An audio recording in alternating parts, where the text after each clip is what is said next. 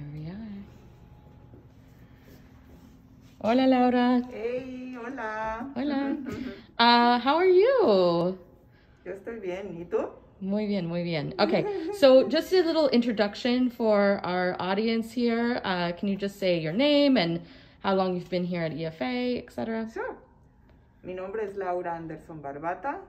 I have been a member of EFA Studio since this year. Yes, it's so exciting. We're so happy to have you. And yes, me too. Me too. And it's been amazing. I applied not knowing that we would be in this COVID time, and actually, it's been amazing. Because the other studio I had before, I lost prematurely. Right. Because of COVID, and so EFA has been incredible in assisting with problems and how to solve things. And wonderful. And what a beautiful studio. So I'm just going to kind of take everybody through this absolutely gorgeous space that you've set up in not so much time. Actually, so beautiful. And I feel I'm still installing myself. It takes a while. You know, you move stuff, then you find you need to move stuff again. And come over here and look at this, like up here. Oh yeah, let's take a look. Wow, this is incredible. So here's things that are from some earlier works, but I often use older pieces. I hadn't seen this the last time that I was here. No, this is all, this is something I've been working on for a while, actually. It's very much based on, it's like the project that you know, that you're more familiar with, which is the Indigo projects? Exactly, Intervention Indigo. And this one is a project that addresses violence towards women. Feminicides. During COVID, the increase in feminicides all over the world has increased dramatically. It's always been an issue, always been a problem. Due to domestic violence? Due to domestic violence, due to gender discrimination. Gender discrimination. Due to cultural, just inherited, and also just the fact that it has also been, it's been going on and on and on. In perpetuity. Yeah, it's been going on for a long time. Yeah. Right, and people don't get, they're not held accountable for violence towards women often. Yes.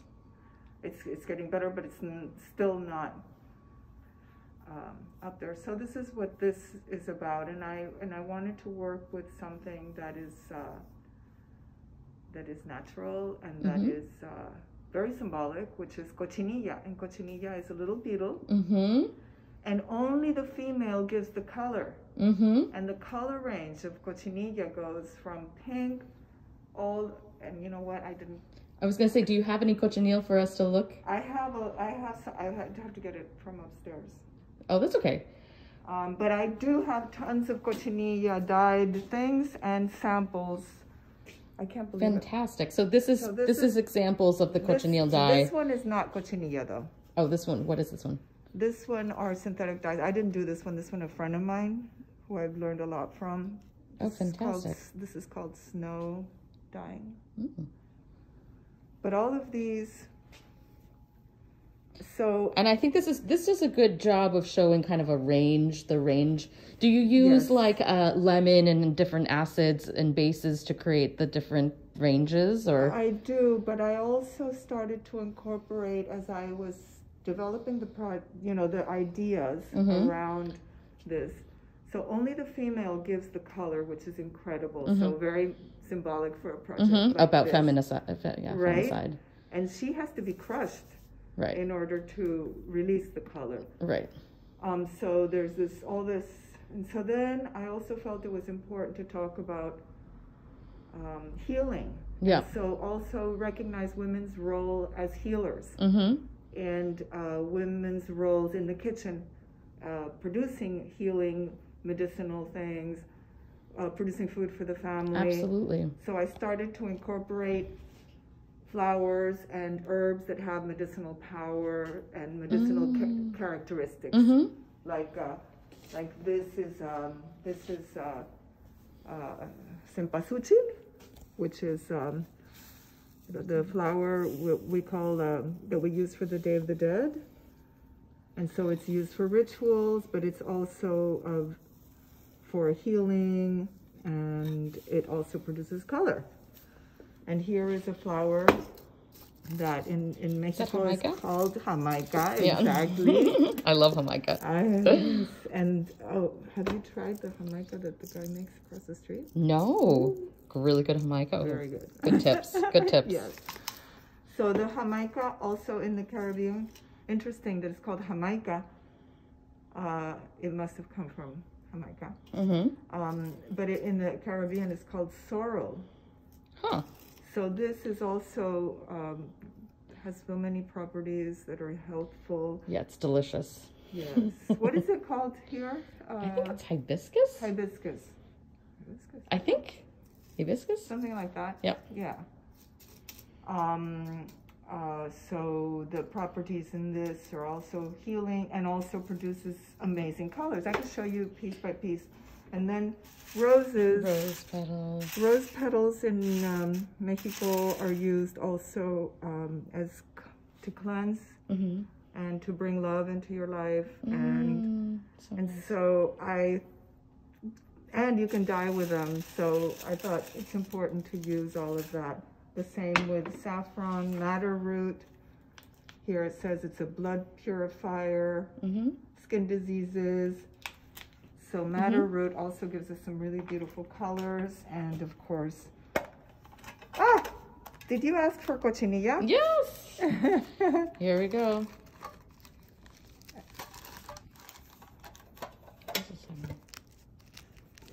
And you can see these are little beetle bodies. It's a little hard to... Beetle bodies, yes.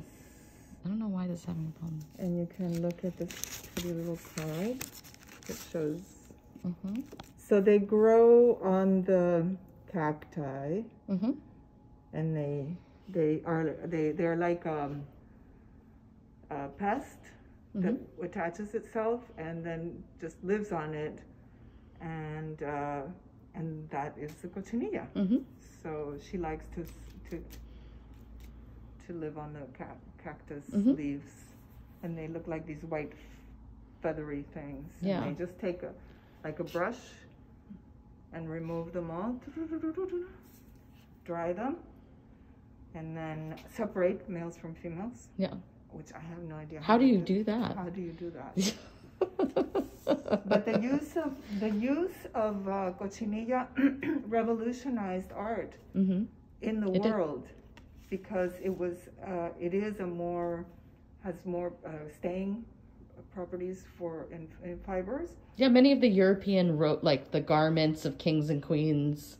The church. The church from, exactly. Was it the 1600s on or 1700s on, or I don't know. Yes, very, very early on. Well, cochinilla made it even more available and more popular, and it became the symbol of royalty as well. Yeah, exactly. Right? And those deep purples and also, rich reds. Right. It's an amazing color. It is. And its range is really incredible. Like, I love how it can go from like an orange or a yellowy color all the way down to like a deep purple or a brown. Right. Yeah. It's true. It's true. You can see some swatches here of like you could get real like purpley, lavendery. Ooh, that's so pretty. Have you dyed with avocado pits? I have actually, because the last time I dyed with some avocado pits, I came up with a color that was similar to this. Yes, and it was beautiful. I loved it. Oh, you're came good. Out like a pink color. You're good because I've only gotten kind of like I dyed some silk with it, and it came out just absolutely gorgeous. Yep. So, okay, so you are a dyer. This is kind of the color I got. This is not it, but here we have cochinilla and also indigo combined. Here we have... I love these samples that you've created. I love playing with them. This is all cochinilla and then acids and just being in touch with certain metals. We'll do this. Oh, really? Yeah. Oh, wow. How gorgeous.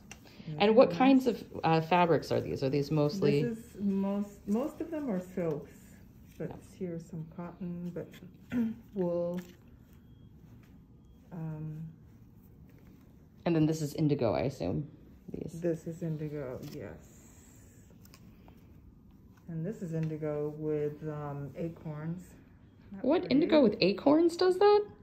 Isn't that nice? Oh my gosh, that's like my favorite. I love that color. And then doing it gradient is pretty fun.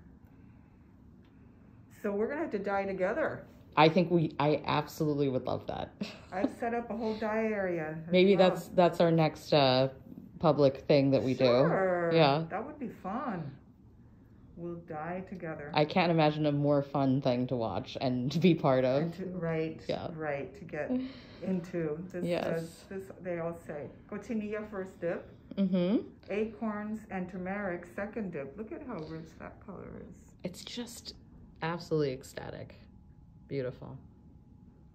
So turmeric also that has so many properties, healing properties, medicinal properties. I'm using that. Yeah, so that's what that is about, but I still haven't, so I'm making these giant flags. Because I envision like this group procession. Right, of women carrying these flags. So I've been making, I have a few more, and then I've been making these smaller pieces to make garments, like they wouldn't be probably wearing white, and then I want to make a queen, I want to make jumbies, but I don't know how yet. Right. But this comes actually... Do you have sketching in your practice? Do you draw? Not always, very rarely. Do you take notes? Like, how do you come up with this sort of performance or activity around these objects? This I've written a lot about because I thought a lot about it, and I felt this need for a long time, even before COVID, that how can we address this? How can we work and address this issue through our art? How can we highlight and bring attention to it? I mean, it's known, but we need to talk about it more. Yeah. Because I think it will also help to bring about change, consciousness of it. Yeah, it's so complicated and so sad, right? Yeah. And it's almost an epidemic, and a lot of it starts with young girls who are victims of abuse. Abuse, exactly. There's so much of that, and it starts there. According to one of the experts on trauma, he says that it's an epidemic in the United States is child abuse, sexual child abuse. And so it's just so hard to come down and control that and protect the children. Well, no one can be protected if we're not talking about it and bring it up as a conscious discussion in society. That we protect our children and exactly. Yeah. And that you see other people standing up for that. You might be afraid at first to say something, but if you see enough people saying, no, that's wrong, I'm here to help, or let's talk about it, then people can begin that process. Yeah. So this project is informed by the work also about intervention indigo, say her name, just so many instances of violence towards women that, so it's I think it'd be nice to talk a little bit about processional and maybe ritual, and maybe take a look at some of these sure. Other costumes that you put together and conceive of, and how this sort of works into your practice as well. Right. Well, this work is kind of there's a few different periods and or different characters from different series. Right. I know. But mainly, this is, it starts off as Raphael Red. So how did this also led me to the cochinillo. The cochinillo. Yeah. Because these are, some of these are replicas of very, very old silks that probably were dyed with cochinilla. Ah, okay. So this is how red they right. are. They are. This was part of a residency at the, I was going to say the Elizabeth Foundation. At the,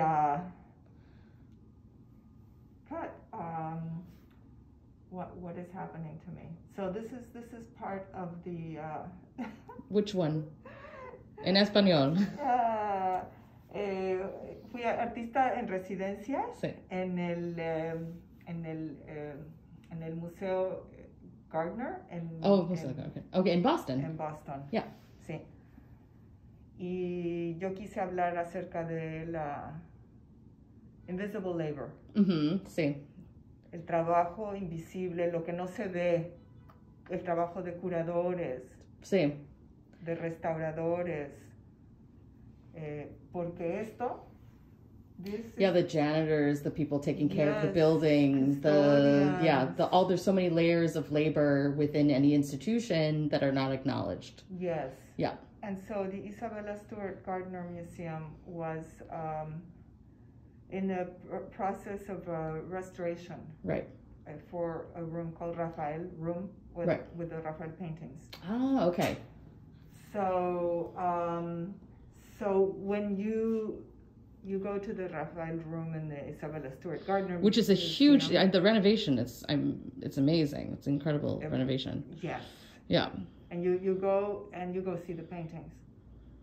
But behind those paintings, right behind, these paintings are hanging in front of, in one room, more than 50 patterns of different silks. Oh my gosh. You just see red, right? You just think, oh, red. Red, beautiful. Right. Over 50 patterns. And so that's I thought, insane.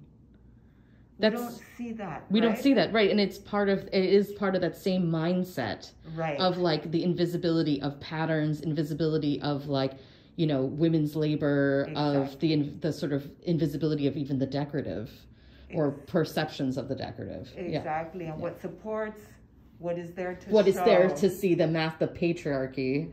It's like this beautiful thing, but it's actually much more complex and a whole thing beyond, right? That makes sense. Thank you for saying that, because also most of that invisible labor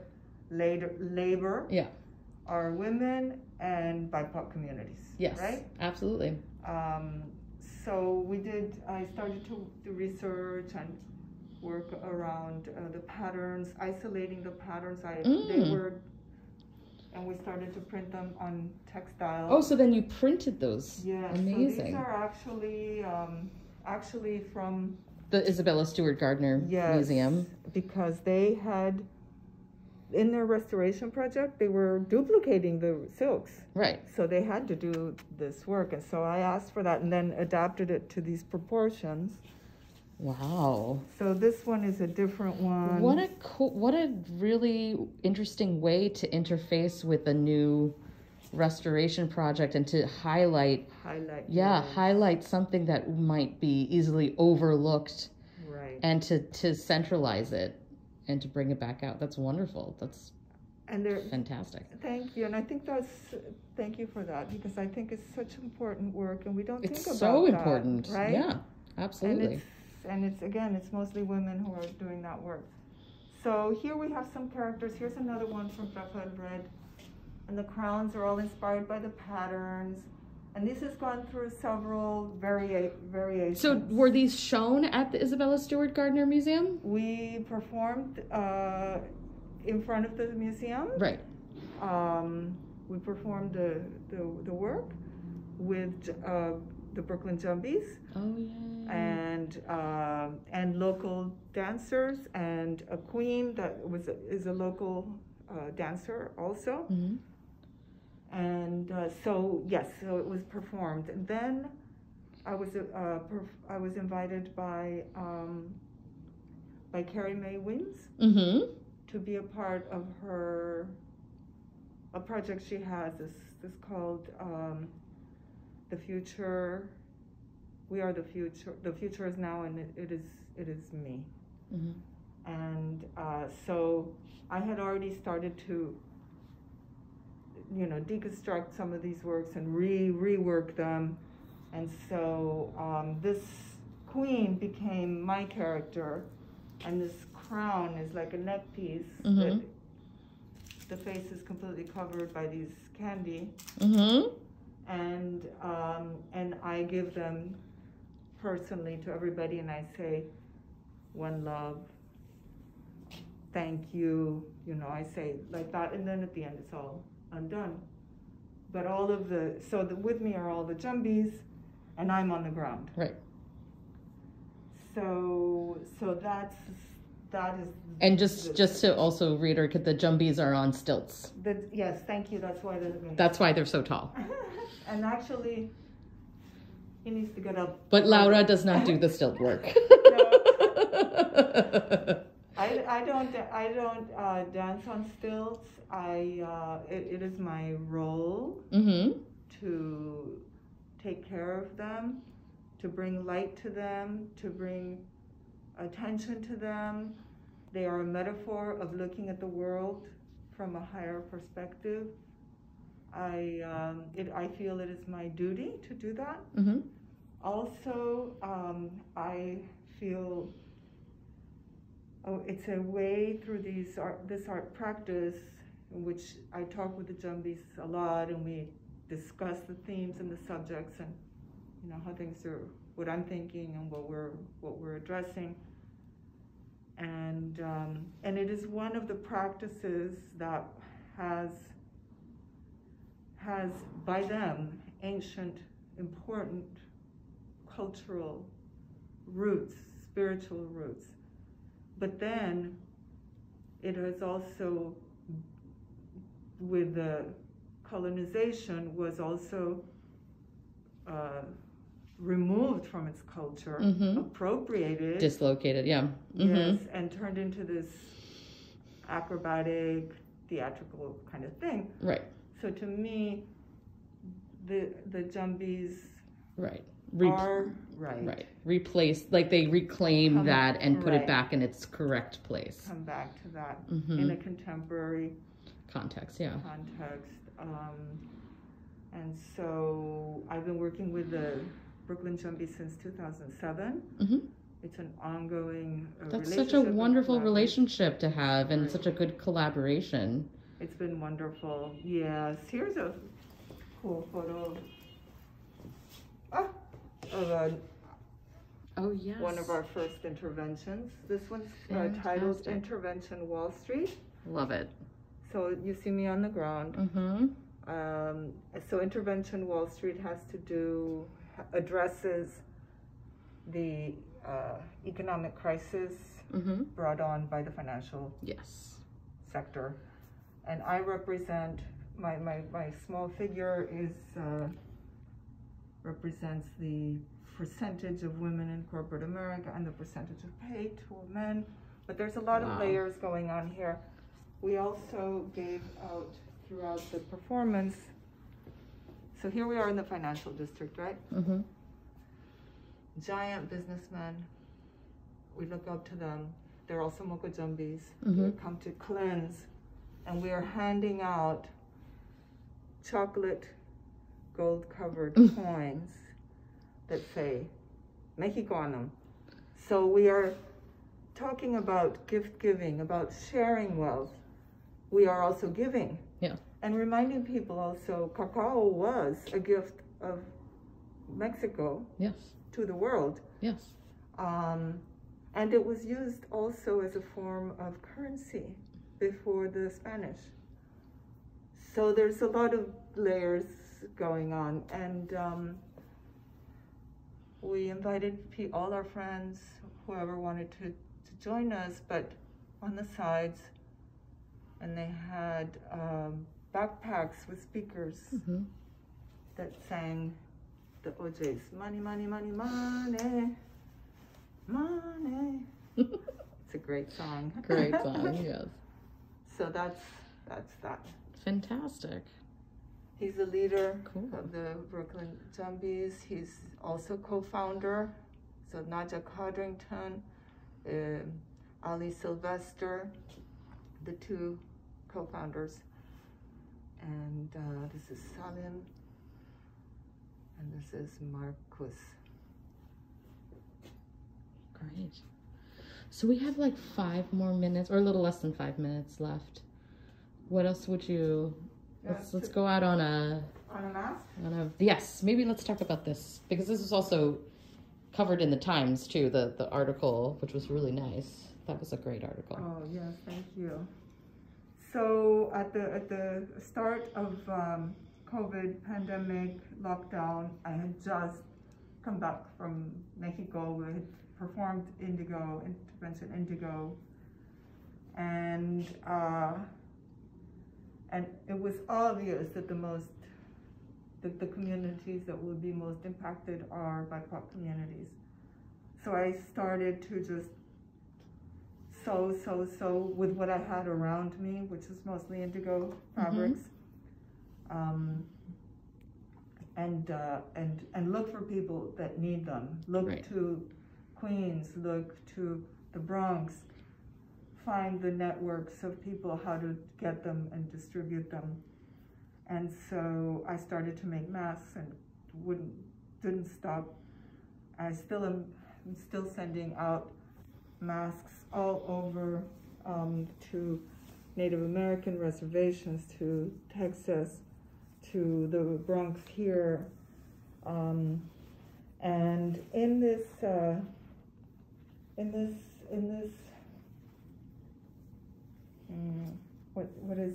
effort to get masks to as many people as I could, I started to find the most incredible responses from people. I would say, I'm making it for you, please use it in good health. And they would say, I want to give you something in exchange, in return. So cute. And it reminded me of that's how my work has always, it has always started, from that place of reciprocity, values, exchange, bridges, building bridges. And so people would just send me things, flowers, milk, tortillas, maseca, beans, jalapenos, and it was incredible. And I realized, especially now that we are in this time, it is more important than ever to find those and create those networks of support for each other, and these dynamics of sharing, of giving, of receiving, right? And knowing how to activate this within our communities so that we're not as vulnerable. Yeah, the mutual aid actually needs to be happening at a more regular level, because we can't trust our institutions and our systems all the time to do that work for us. Like, we need to be doing that work for each other. Exactly. And they're not going to do it. They're not going to do it. They're dependent on the system. Yeah. The other system. Yeah. And that's part of us actually overthrowing the sort of colonization that has been imposed upon us and taken power away from people, essentially. Yes. So, yeah, I think that's part of the work of undoing of some of these toxic relationships that have been built up, and, rebuilding positive relationships and healthy relationships, ones that are built on mutual understanding, on reciprocity, on trust. Right. how can we do that? Each other's labor. Yeah, right. on valuing each other's labor. It's like we need to start from scratch, essentially. Yes. And little gestures like, yeah, I make you this, you give me that. That's a good way to start. Right. You know, the conversation. It's true, and so that has made me hyper aware that it needs to be, like you said, just activated more, and we need to. But I think that's it's so potent, the understanding that gift giving, or like giving, is part of a practice. Yeah. You know. Yes, that's true. Yes, and that is a part of our society. Yeah, that's part of our society. Let's say early society. Exactly. And now, you know, I have a friend who regularly sends me fabrics. That's fantastic. As a gift to continue making masks. Love it. So when I ran out, she was eager to support women's cooperatives and women's groups of textile weavers, textile printers, because these are all 100% cotton, but they're hand printed. Mm-hmm. And so it's been this fabric my father gave me. So it's just really been a really beautiful experience. I've learned so much from them. Well, thank you so much, Laura, for everything, for your time, for your energy, for your generosity. We appreciate you. We're so happy to have you at EFA. Thank you. Coming. Yes. And if you need a mask, let me know. Yes, absolutely. Okay, bye.